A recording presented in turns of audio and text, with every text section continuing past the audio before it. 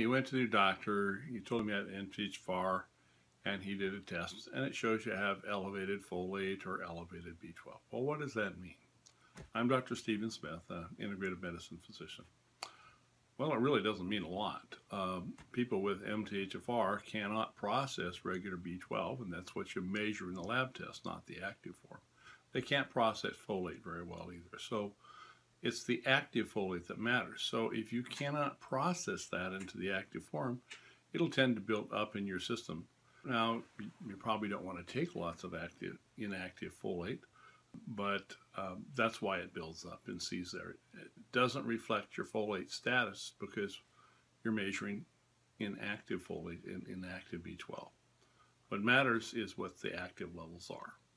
So I wouldn't get too concerned about these elevated levels if you're not having any problems.